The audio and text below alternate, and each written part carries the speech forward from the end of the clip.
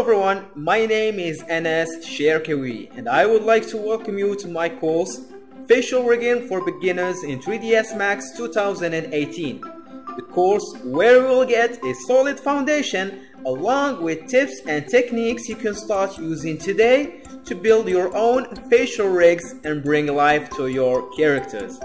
We will start by building a facial skeleton with a dual jaw system for more flexibility.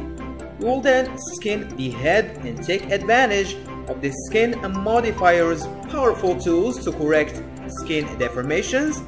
We will even discover how to set up our fleshy eye rig to simulate sliding effect around the eyelids.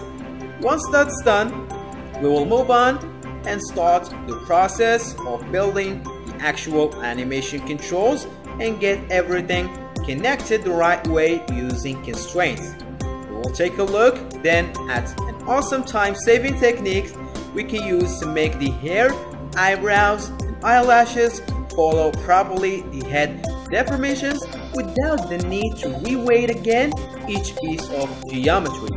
We will also work with 3ds Max Morpher modifier to create some really cool facial expressions.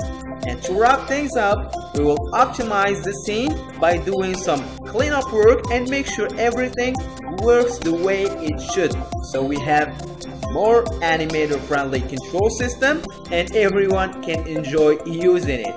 You can also take advantage of the assignment that follows